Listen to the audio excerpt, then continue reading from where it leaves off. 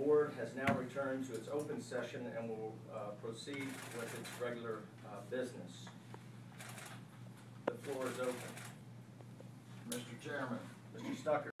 with great pleasure, I move that Eli Capilouto be appointed to the Board of Trustees as the preferred candidate to serve as the 12th president of the University of Kentucky, contingent upon the following.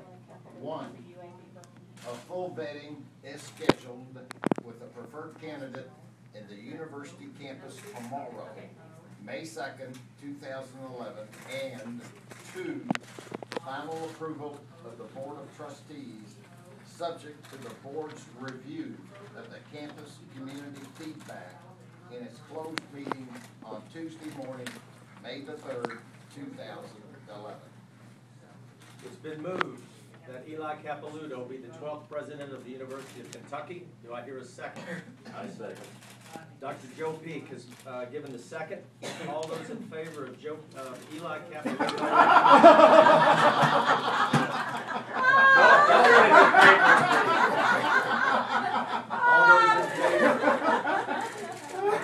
All those in favor of Eli Capilouto being our 12th president nominee of the University of Kentucky signify by saying aye. Aye. Opposed? Okay.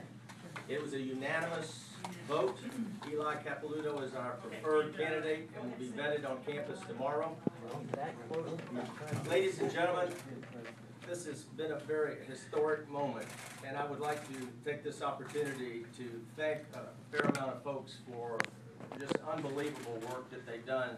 In particular, this gentleman on my right, Mr. Jim Stucker, as chairman of our search committee, and Terry Motley as co-chair, have just done an unbelievable amount of work when you think of the hours that have been put in since last September. This process has been arduous, time-consuming, and it has been on task and on schedule, and here we are with no delays, with just an excellent candidate as our next president. So I'd like to thank them for the hard work they've done. I'd like to